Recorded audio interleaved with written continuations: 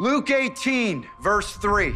Here's a parable about a woman seeking vengeance for a wrongdoer who victimized her and then escaped justice. But Jesus tells us, when a sinner goes unpunished, he is only free from man's law. When man's law fails, God's law prevails. Mr. Bishop! Hold it!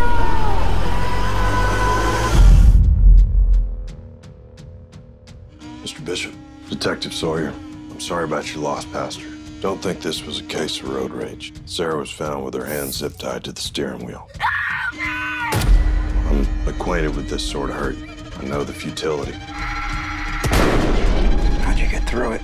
I got healed. How? I'm going to tell you about an opportunity I was once given, and I'm going to offer you that same opportunity.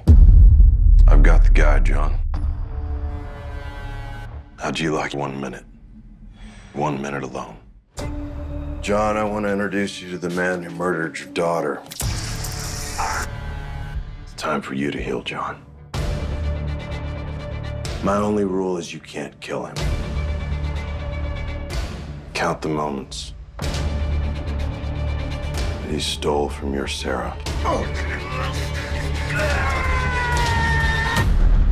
No turning back, John. You can't find your own brother? Look harder. This isn't you. You're scaring me. Daddy, you okay? Who the hell are you guys? Where's my brother? Come on! She fought harder than you do!